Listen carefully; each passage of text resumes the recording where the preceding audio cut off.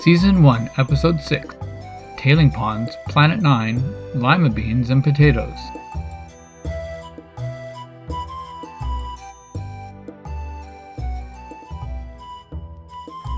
Mined Earth Criteria Number 4, Geological Evidence. There is evidence to suggest that Lake Umayo of Silistani, as well as many other lagoons and lakes in the Andean mountains of Peru, could be the remnants of ancient gold mine tailing ponds. So back to the Chupas de Silistani archaeological complex, just off the shores of Lake Titicaca in the Puno district of Peru. Lake Umayo. Lake Umayo itself is unusual in that it is very deep in one end and very shallow in the other. This could easily be explained if we agree that the lake is the remnants of ancient mining. Tailing ponds in known mining operations today are designed exactly like this. One side of the tailing pond will be built up deeper water with a distinct edge on the water, whereas the other end will be shallower with a gradual blending edge. Deep defined built up edge, shallow gradual blurry edge. At the deeper edge of the lake, we see what look like to be artificial mounds where we got a clear, distinct edge on the water. We also see a secondary mound, which is a tailing pond feature to catch seepage. Primary dam, secondary dam.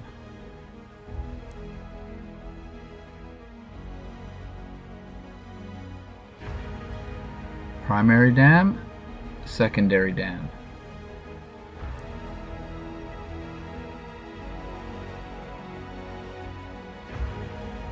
And at the other end of the lake, we see more of a gradual blending landscape where we see these constructed or engineered raised fields that we argued were designed to be flooded on a seasonal basis. Of further interest, a recent study conducted by Carolina Spravinga of Torino, Italy, not only confirmed that these raised fields cause seasonal flooding, but remarkably discovered that they also formed geoglyphs. These geoglyphs are yet to be explained. However, they fit in nicely with the mined earth premise. There are literally thousands of glacier ponds and lakes up in these altiplano regions of Peru and Bolivia, and perhaps it would be worthwhile to take a look at a few of these and compare them to other known tailing ponds as yet another piece of speculative evidence supporting our premise that this area has been mined in the past. So let's look at a few actual tailing ponds for comparison. So here's a mine, Cerro Corona, up in northern Peru. And we'll see there's sort of a built up end here and a more shallow dissipating end here. So let's compare this to a lagoon, another lagoon in the area that is not a mine. And what we see are some of the same color characteristics and some of the same physical characteristics. For example, a defined deeper edge with shallower dissipating evaporating edges. As well, we see sort of the built up side of the pond with these terraces, these built stone walls, these constructed walls of small stone that tend to be or seem to be in this whole upper region of Peru. And so some of these features are very similar to what we're going to see around known mine sites and known tailing ponds. Katawi Tin Mine. This isn't surprising. This is what tailing ponds are supposed to look like. They'll have a well-defined edge on one end and so more of evaporated dissipating end on the other. What is surprising is the number of lakes in this area that actually look like tailing mines that aren't supposed to be tailing mines. Like this lagoon just north of Lake Titicaca, again has the deeper defined edge surrounded by built up terraces and walls and a lower dissipating shallow edge, similar to what tailing mines look like. There are geological processes which can seemingly account for the formation of these lakes, such as glaciation. However, the fact that the edges seem to be built and that they look so similar to other known tailing ponds in this area can't, in my opinion, be ignored. This is just one more area that we look forward to investigating in Mined Earth.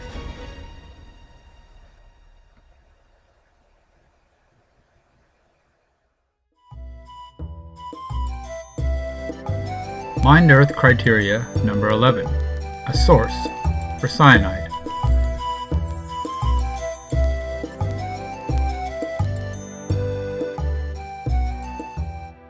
Hydrogen cyanide. Hydrogen, carbon, nitrogen. Hydrogen cyanide is the precursor to the chemical sodium cyanide. Sodium cyanide has been found to be invaluable in the mining of gold, and without it, gold mining as it operates today could not exist. No hydrogen cyanide, no gold. It's that important. However, it wasn't until 1752 that French chemist Pierre Maguire demonstrated that the coloring pigment Prussian blue could be converted to an iron oxide and hydrogen cyanide. That means that hydrogen cyanide, or what used to be called prussic acid, was first isolated from the coloring pigment Prussian blue, the same Prussian blue that was used in Vincent van Gogh's painting Starry Night only 250 years ago. However, since its formal discovery in 1752, it has been determined that hydrogen cyanide is a naturally occurring substance. It is found in and produced by mammals. It is a major component of the atmosphere on Saturn's moon Titan, and it has been proposed to have played a part in the origin of life here on Earth. These are all of interest and may have further connections to Mined Earth investigations. However, of more direct relevance to our current Mined Earth investigation is that since its historically documented discovery in 1752, hydrogen cyanide has also been documented as being naturally produced by plants as well. As many as 3,000 plant species produce hydrogen cyanide, and incredibly, many of these plants are major present day, as well as having been major ancient, staple, population sustaining food crops. Is it possible that the chemical hydrogen cyanide was known about well before Pierre Maguire's Prussian blue discovery? Pierre Maguire isolates hydrogen cyanide for the first time, AD 1752. Lima beans containing hydrogen cyanide cultivated for the first time, 8000 BC. And, if it was known, could there have been purposeful manipulation to increase levels of cyanide in plants, including many of our staple food choices? There are over 3,800 different varieties of potatoes that have been grown in Peru. Could this cyanide have then been grown in our food, harvested, extracted, and used to mine gold? Cascading circular stone cyanide gold leaching tanks. As remarkable a proposal as this seems, there is evidence to show exactly that. And ancient ruins of cascading circular stone cliff dwellings? That doesn't add up. Mined Earth criteria number 11. A source of cyanide. It is a Mined Earth hypothesis that many of our ancient food sources, in this case lima beans, cassava, and potatoes, were deliberately and possibly genetically manipulated to both feed the human population as well as to produce cyanide. Cyanide that was then used to mine and extract gold from hard rock ore. Gold that would eventually be taken off Earth to fix and maintain a damaged atmosphere on the Anunnaki home planet of Nibiru. Well known and well documented that lima beans, cassava, and potatoes all originated in South America. All three have been, and many still are, considered sacred and have been embedded within myth and ceremony for thousands of years. Lima beans were once a sacred, elite-only delicacy among the Moche civilization of North Peru. But it was always the gods that received the best of the harvest throughout history, in the form of offerings and tributes from the worshippers of ancient cultures. A Moche stirrup vessel, decorated with lima beans. Could it have been the cyanide pressed from the lima beans that was kept in these vessels? A Moche stirrup spout bottle with a series of beans displaying different patterns. The state of preservation and the quality lead us to believe that the object was intended for offering purposes and not for domestic use. The observation, plausible as it seems, requires more comprehensive evidence in order to be confirmed or otherwise falsified. Perfect for cyanide offerings to the gods. Cassava on its own, also known as manioc and yucca, is a staple for about 700 million people worldwide. This perennial plant is native to South America but thrives in almost all tropical climates. Cassava, like the lima beans and potato, is very resilient, surviving where many other crops fail. And through experimentation, thousands of varieties of these plants have been developed to grow in almost any local microclimate. But these versatile, resilient crops have one significant downside. Raw, unprocessed lima beans, cassava, and potatoes are sources of cyanide. The ability to produce cyanide is the key to understanding the history of these foods. These are foods that are important because all three contain cyanogenic glycosides. These are the chemical precursors to cyanide. The most common explanation for the presence of these chemicals is that they evolved as a mechanism for plant defense. The cyanogenic glycosides impart a bitter taste that seems to put off any casual grazer once it has taken its first bite.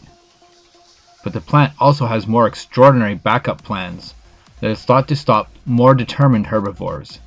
The cyanogenic glycosides can be rapidly processed by enzymes within the plant to release lethal hydrogen cyanide. The enzymes and glycosides are separated within the plant cell, but if the tissue is damaged, for example by a bite, the two mix and rapidly release the toxic compound. A cyanide bomb. Enzymes within the human gut can also liberate hydrogen cyanide from the cyanogenic glycosides if ingested. Hydrogen cyanide disrupts the fundamental process of respiration within cells. Without energy, cells die rapidly and on a massive scale, leading to loss of life. Symptoms of cyanide poisoning include vomiting, nausea, headaches, and convulsions. Treatment is possible, but it must begin quickly, before irreversible damage is done. It is not a substance you would want to ingest. Other than cassava, lima beans, and potatoes, there are about 3,000 other foods that produce cyanide. Of extreme interest to our story is that researchers have found that these cyanide-producing foods occur in about 11% of our cultivated plants, but only in 5% of plants overall. What does this mean? It means that plants with cyanide in them have been deliberately chosen to be food crops. It seems extraordinary that such potentially lethal plants have been deliberately chosen and bred to become some of the most important crops in human development. It is hypothesized by most that the ability to resist pests outweighs the potential deathly danger within. However, when put to the test, studies have confusedly unveiled that these pest-resilient qualities are highly overestimated, and the cyanide does not work in this capacity at all. Here are some examples of the natural defense theory not working. But with no other explanation for the presence of cyanide, the prevailing, unsubstantiated reasoning persists. Why would humans want food with cyanide in them? Dealing with cyanide is a dangerous business. Even ingesting a small amount of these foods without first treating them can get you very sick or even kill you. It turns out it is very difficult to find a biological explanation as to why humans would have cultivated food like lima beans, cassava, and potatoes, with such high concentrations of cyanide. Genetic cyanide levels in cassava tubers vary widely from 75 to 350 parts per million, but can be up to 1,000 parts per million, or 1,000 milligrams per kilogram. This is indicated by the bitterness of the tuber. Some varieties of lima beans, especially those found and grown in the highlands of Peru, have remarkably high levels of up to 3,000 milligrams of cyanide for every kilo harvested. If added to water, the cyanide from 1 single kilogram of lima beans would be sufficient to produce 10 gallons of cyanide leaching solution, with a high enough saturation level to leach gold from gold ore. 1 kilo lima beans, 10 gallons gold mining solution. To most, there seems to be no obvious reasons to cultivate food with cyanide in them. Mined earth, however, would suggest otherwise. Could it be that lima beans, cassava, potatoes, and other cyanide-producing foods have been cultivated purposefully in order to produce cyanide, to be used by the genetically modified human slave race to extract gold from mined ore all over our planet, to be then taken to repair and maintain the atmosphere of Nibiru, the home planet of the Anunnaki? The idea does not seem so far out of reach anymore.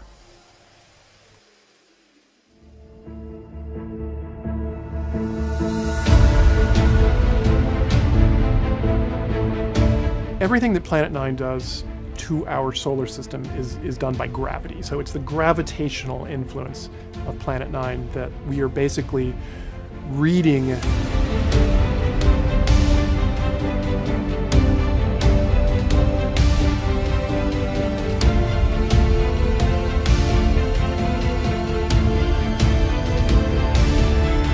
Here what we see in purple, these are the huge orbits of the distant Kuiper Belt objects. They all kind of lie in the same plane. They're all arranged into the same overall directions, so that something is gravitationally shepherding them. This object is Planet 9.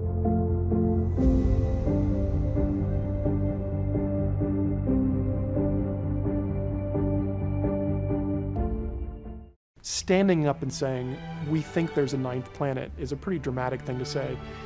And if we were going to say that, we didn't want to be wrong. In fact, since the time even of Percival Lowell and even earlier, people have been talking about new planets and new planets and new planets, and they're always wrong. For 150 years, if you stood up and said, I think there's a new planet, you were wrong.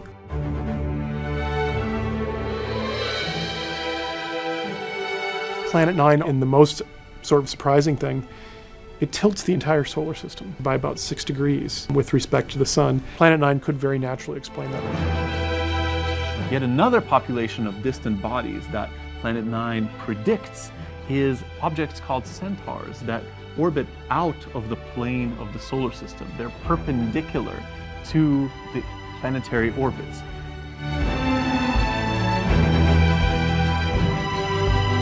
The fact that these objects have been observed, and they really are there, is one of the strongest lines of evidence we have towards the true existence of Planet 9 itself. There is now a laundry list of things that Planet 9 does that we see.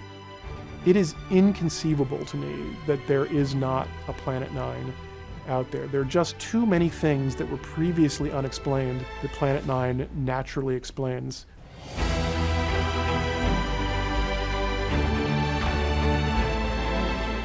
The astronomical confirmation of the existence of Planet 9 would be the first real expansion of the Sun's planetary album in 170 years.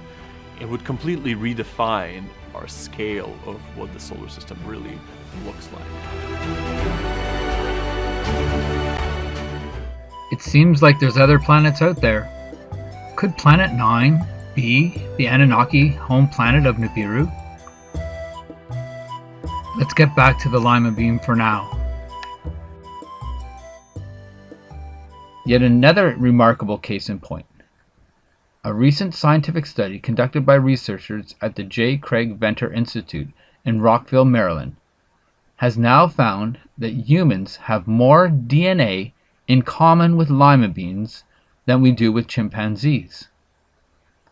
This led researcher Marilyn Rolovo to be quoted as saying, "There are a multiple number of possible implications, but the most likely being that we have absolutely no idea what's going on around here anymore." We have reached out to Marilyn Rolovo for thoughts and feedback on our Mind Earth research on this matter, with no response yet to date. Could it be that ancient native versions of these cyanide-producing foods were found and genetically modified, using the same techniques used to genetically modify the ancient native ape creatures into humans? Could they have been manipulated and introduced by the Anunnaki with the dual purpose of feeding a population of gold mining slaves while simultaneously producing the chemicals required to do so? The potato is another food worth looking into in more detail. Although not well known, the potato was first domesticated in the region of modern-day southern Peru and northwestern Bolivia between 8000 and 5000 BC. It has since spread around the world and become a staple crop in many countries. Potatoes generally have lower cyanide levels. However, the cyanide levels in potatoes can be increased by an almost unfathomable 300 times by exposing potatoes to cold temperatures and sunlight. Being a nightshade similar to tomatoes, the vegetative and fruiting parts of the potato contain a toxin called solanine. Normal potato tubers that have been grown and stored properly produce cyanide in amounts small enough to be negligible to human health. But if the green sections of the plant, namely the sprouts and skin, are exposed to light, the tuber can accumulate a high enough concentration of cyanide to affect human health. Of great interest to our story, the native people of the Peruvian highlands still grow and preserve their potatoes by making chuño. The ancient and sacred process for creating chuño is to freeze the potatoes at night and dehydrate them during the day by exposing them to direct sunlight. Scientists and nutritionists tell us that these are the exact things we should purposely avoid when dealing with potatoes, as exposure to sunlight can increase the levels of the cyanogenic ingredients in potato skins by an amazing factor of up to 300 times the original amount. And the freezing weakens the cell membranes that prevent these components from mixing and creating the lethal compound of hydrogen cyanide in the first place. Chuño is made during June and July, during which time the temperature reaches around -5 degrees Celsius at elevations of over 3,800 meters. After harvest, the potatoes are selected for the production of chuño, typically small ones for the ease of processing. These potatoes are carried up the mountain and are spread closely on flat ground and allowed to freeze within the low night temperatures and dehydrate in the daytime sun. By the end of this process, usually around May, the potatoes are taken to chuño china pampas, flat areas where the potatoes can be laid out. Once they make it to the chuño china pampas, they are trampled by foot. This eliminates what little liquid is left still remaining in the potato, and removes the skin, enabling subsequent freezing and drying. They remain as they are for over a week, depending on the weather conditions. During the process of manually extracting the liquid out of the potatoes via an extremely rigorous, intense physical process of stepping on them, whole families end up participating. The previous nights of freeze drying has broken down cell walls, making it easier to remove the liquid from the potatoes. They build a small pile of potatoes with their feet and then dance on the piles, removing the skins as they do so. This will not entirely remove the skin, so the remaining is removed by hands afterwards. This method of freeze-drying potatoes for storing food for later consumption is effective, if done properly, but it is a very difficult, laborious process involving a procedure that mirrors, in the most exaggerated way, exactly what we are taught not to do when dealing with potatoes. We are explicitly taught to avoid freezing and exposing potatoes to light, and these will lead to increased production of cyanide. Exposure to light also causes the potato to turn green through other chemical processes within it. The doses of cyanide in green potatoes can be lethal if not processed correctly, and in general it is recommended that green potatoes should not be eaten at all.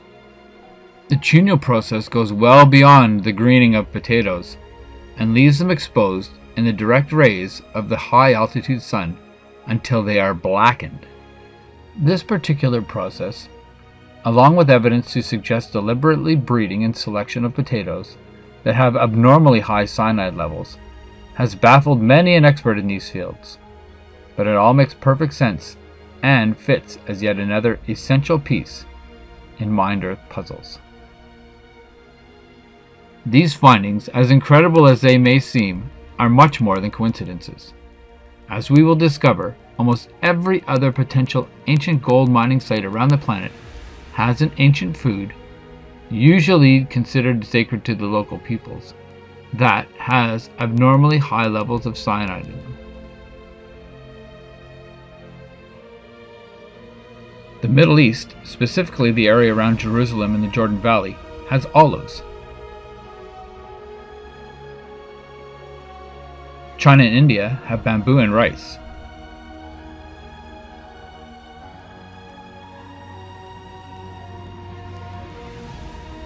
South Africa also has cassava, and the North American potential ancient mining sites had maize, all of which had similar chemical properties and characteristics. Mind-Earth criteria number 11, a source of cyanide.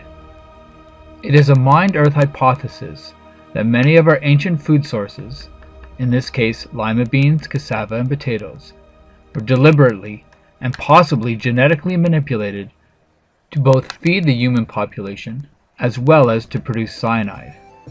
Cyanide that was then used to mine and extract gold from hard rock ore.